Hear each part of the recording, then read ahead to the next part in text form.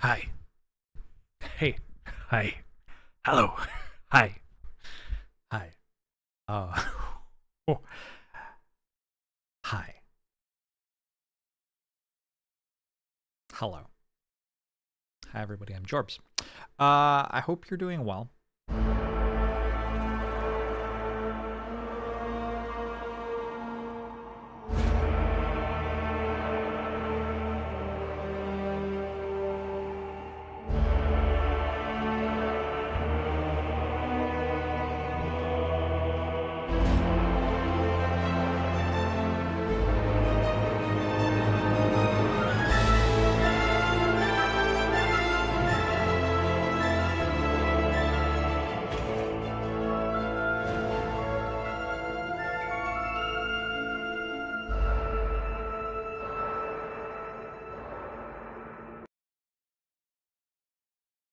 I'm sorry, was that a bit loud?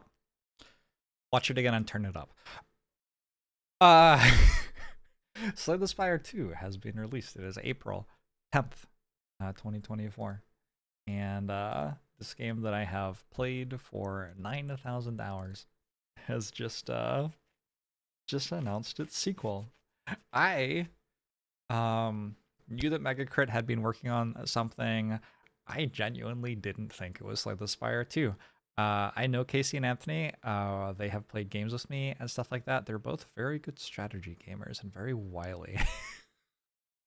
They didn't give anything away. Uh, anyway, this is hype. This is hype, and I just wanted to give you a brief overview of what we know so far and what to look forward to, and like some of my brief thoughts about Slay the Spire and what Slay the Spire has meant and what we can expect from Slay the Spire 2. Slide number 1. Yo, whoa, yo, hoo boy, wow, ye howdy, flabagoo. This should be a, sorry, that shouldn't be spell checked. So, for those of you who don't know, I am Jorbs. I have been a content creator for like 8 years doing indie strategy games, and Slay the Spire has been the game that I have played most in the last 5 years. So the Spire released in early access late 2018, and I started playing it early 2019, and I have now played over 9,000 hours of the game, which is a lot of hours. I will probably be at 10,000 hours by the time that Slay the Spire 2 releases, which will be quite an achievement.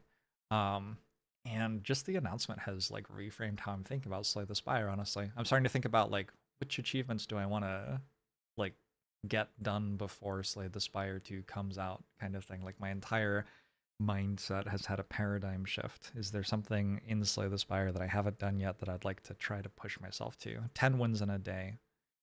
A Watcher World record. I don't know. Stuff like that. But yeah, what is Slay the Spire? It's one of the most successful indie games of all time, and it matters that it's successful in two ways. The first is like a lot of people are going to be really hyped about Slay the Spire 2, obviously, because it's following in the footsteps of Slay the Spire, and also it's made by the same people who made Slay the Spire, and also it has the same name as Slay the Spire. Awesome. That's really cool. But also in terms of like this world that we live in, the economies and pressures on human beings and things like that. If indie devs have a game that is very successful, it means that they have money to like hire people to support them and help them code and make sweet art and make awesome production value videos and stuff like that, so that their next game can be even better. A lot of indie studios these days are run on investments from backers, which means that they don't necessarily have enough agency to say things like, hey, no, we're not going to put microtransactions in this game, or hey, no, we actually need another 6 months right now. Megacrit hasn't been under those pressures. TC and Anthony and their employees have been able to do things like switch the entire code base off of Unity because they got upset with Unity and didn't feel like Unity was going to do a good job of supporting Slay the Spire 2. So they actually just made the call to be like, nah, actually, we're going to rewrite it all in Godot. That was a thing that they did toward the end of last year. So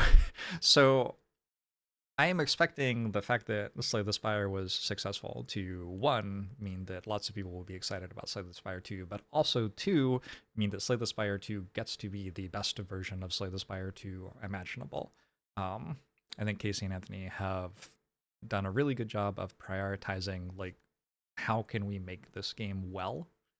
They did that in Slay the Spire, and from what I have seen, Slay the Spire 2 looks like it is going to be more of that. So that's very exciting to me. I love it when a game is deliberately made well, and when people have the time and money to do a good job of that. Slay the Spire spawned an entire genre of Spire likes, which is pretty incredible and means that nowadays, when it releases, there are going to be other things to compare it to.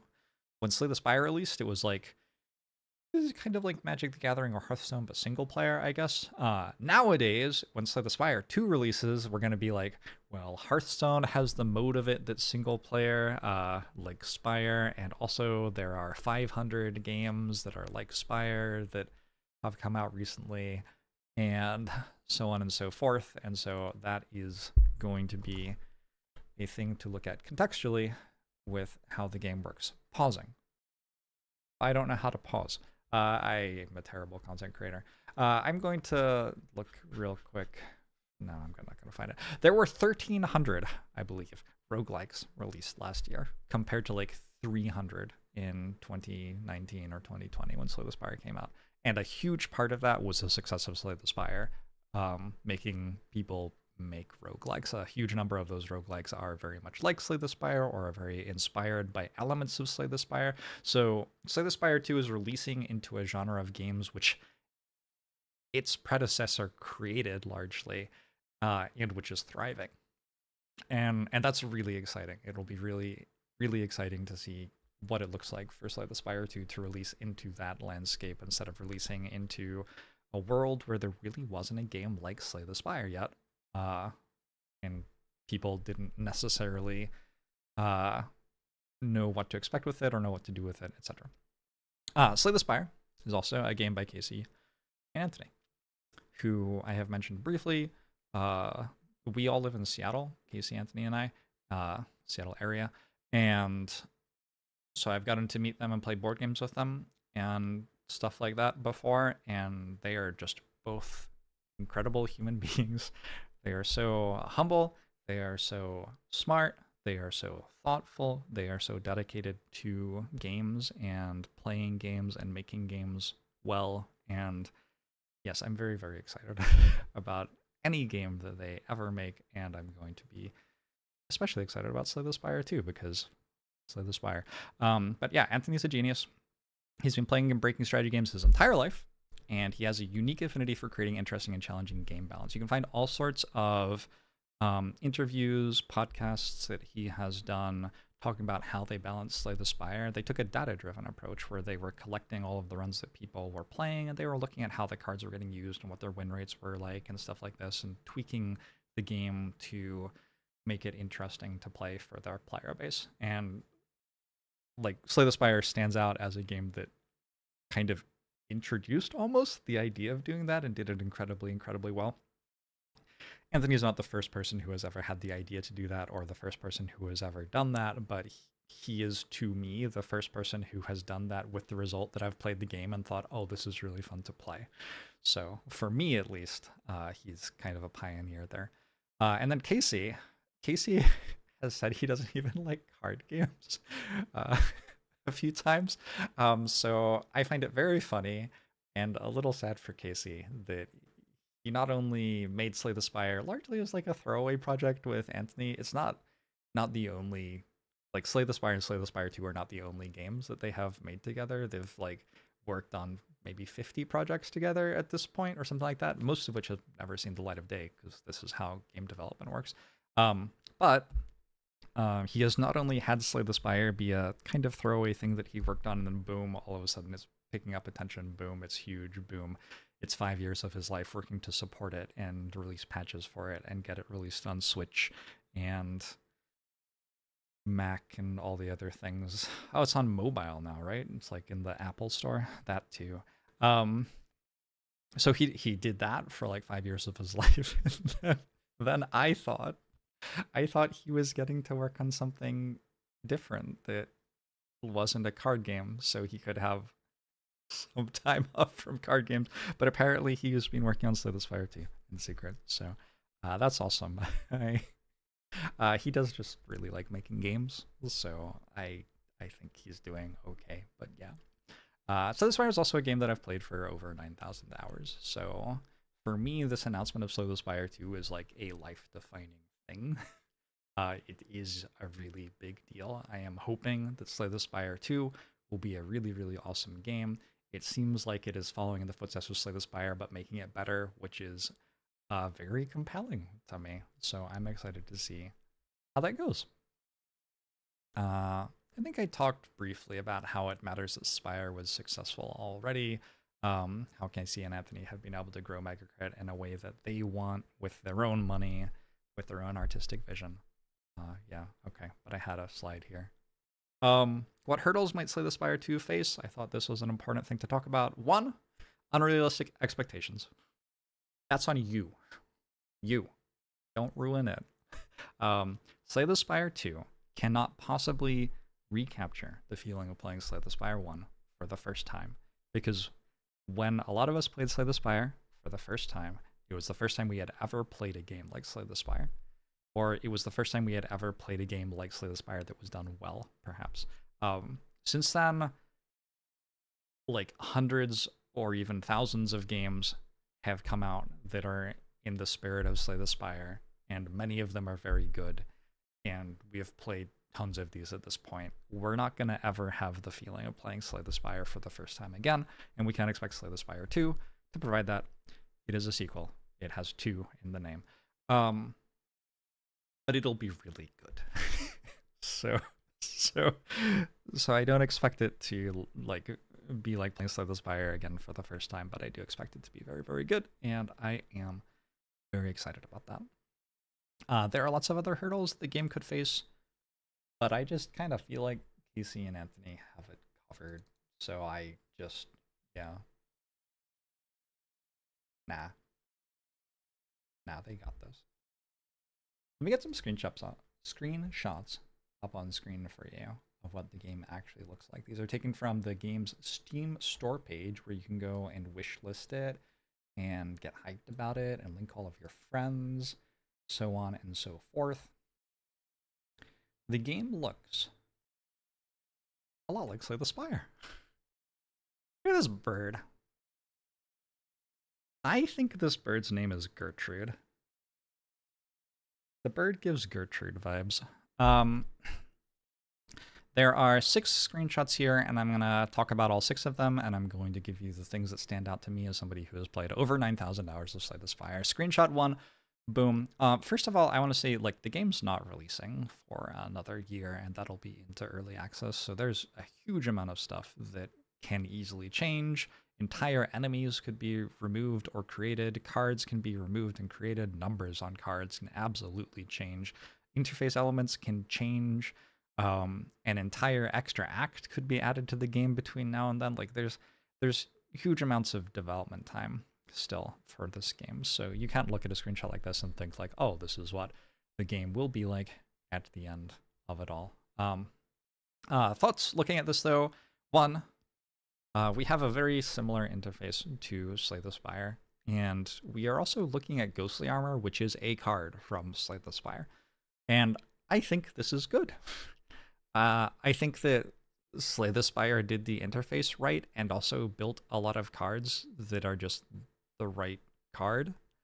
And a lot of the time when you play a game like Slay the Spire, you'll play through it and like the interface will just kind of be wrong.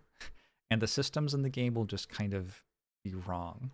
And the cards in the game will just like not quite work. And so there's no reason to like get rid of all of the stuff that was done well in Slay the Spire in order to make Slay the Spire 2 well, and I am glad that they are not trying to do that. We are looking at Ironclad. Ironclad has a slightly different stance. He's gotten a bit of a glow up, and we are looking at a Ghostly Armor. There's also a Cleave in there. I love the art on Cleave. There's also Shrug It Off. These 3 are all cards that we know. from Ironclad in Slay the Spire 1. But we've got a couple of new cards there as well. Molten Fist and Hellraiser are not cards that I have seen before. We also have some buffs on our bird friend here. I don't know what -4 sword is, but it's something, and there's a flag. I mean, this is just not a huge deal. Some potions. We're on floor 6, fighting a 79 health enemy. That is a hefty enemy for floor 6. We have some relics. We have a portrait of Ironclad. Yeah, it's basically Slay the Spire. It looks a lot like Slay the Spire. Here's what Silent looks like now. This is on floor 36, so probably like the beginning of Act 3 if the act structure is similar. I don't know if it is or not. See Snekawai Silent Run. Interesting that we made it to floor 36 with only 3 relics. Maybe relics are done differently. I don't know. There isn't quite as much to talk about with this one because we don't have any cards in our hand. But yeah, same sort of idea, except with Silent instead of Ironclad. We have the Necrobinder, as I believe it's 3 characters right now: Ironclad, Silent, and a Necrobinder. And my assumption is that the game will release into early access next year, and we'll have more content made for it between now and then. And in the early access process, there will also be more stuff made for the game. But this is what we have spoiled so far. The Necrobinder looks pretty sweet. Noteworthy to me is that we are starting with 35 max HP. One of the mod characters... So I tried my hand at Slay the Spire modding. I tried to make a trilogy and I made 1.5 characters. The first one I'm like pretty happy with. The second one we got about halfway through. But the second one was Cull. It was an undead character which wandered around the Spire collecting souls basically and started with very low health. Low health in Slay the Spire is associated with the undead. Apparitions for ghosts, bites for vampires, and now the Necrobinder has 50% of regular characters' starting health. So that's kind of interesting. Wandering Lich who seeks to bind the Forgotten Corpse. I don't know what the Forgotten Corpse is. Calls upon her trusty left hand, Osti, in combat. So, that's cool. I hope that we have some Gideon the Ninth vibes going on in this Necrobinder character, because, yeah, the skeleton ladies are pretty rad these days. This is a shop. Is the rug for sale? Looks like no. The Silent is here. That is a pretty cool depiction of the Silent. A lot of these characters, like, you haven't seen them depicted in very many ways, so seeing a new look on them is pretty cool. Here on floor 12, and we do have 4 relics, so we're not, like, limited to 3 relics or whatever. I wonder if that potion is a Thorns potion. Kind of looks like it's a Thorns potion. Niao is here, looking, I would say, kind of intimidating. I've always kind of wondered if there's going to be some Slay the Spire content where you get to fight the whale. Downfall kind of approached that concept, but Downfall was a mod. We'll see what Slay the Spire 2 does with it, but yeah, that's an awesome picture of Niao. And here's an event. This is a new event, Symbiote. Along your travels, you stumble upon a dark, amorphous polyp. You can sense that it is very old and very evil, and you can approach. You lose 6 HP and enchant an attack with Corrupted. I don't know what that is. We could imagine that it could be all sorts of things. I don't know what it is though. Or we can kill it with fire, which removes a random card from your deck. The idea of removing random cards from your deck is really cool to me. I think it's good design, personally. The thing that I like most about it is that Slay the Spire, in its least interesting balance states, in my opinion, has been heavily about creating infinites. And there are lots of runs still where you will end up winning with an infinite deck toward the end of the run, and you just kind of play the same combination of like somewhere between 3 and 6 cards. You just kind of know this character's card pool can go infinite with these sorts of options, and you find some of those options and go infinite. And with like Ironclad or Defect, they can actually recycle or exhaust their cards, and so you can start off a fight with 30 cards in your deck and then be infinite by the end of the fight, playing just like 2 or 3 cards over and over again. And with Silent and Watcher, they have so much energy generation and card draw that they can also pretty easily go infinite and Slay the Spire. But removing a random card from your deck benefits decks with lots of cards which haven't prioritized removing their basic starter cards. So that implies to me that maybe there's a little bit of a balance push toward making big piles of cards that are not quite as sleek and finely tuned, which I think is a lot more fun to play. So I'm excited by that concept. And if you don't want to remove a random card, you can lose 6 HP and enchant and attack with Corrupted, whatever that means. So yeah, let's Slay the Spire 2 so far. I'm hyped. I'm hyped. There isn't tons yet. Go check out the store page. I'm sure there will be more coming, and then a game releasing sometime in 2025 into early access. Yeah. Let me know. Yeah, let me know your thoughts. Let me know if you would like to see anything in particular from me about Slay the Spire or my thoughts on Slay the Spire 2 as well. I hope you enjoyed the video. See ya.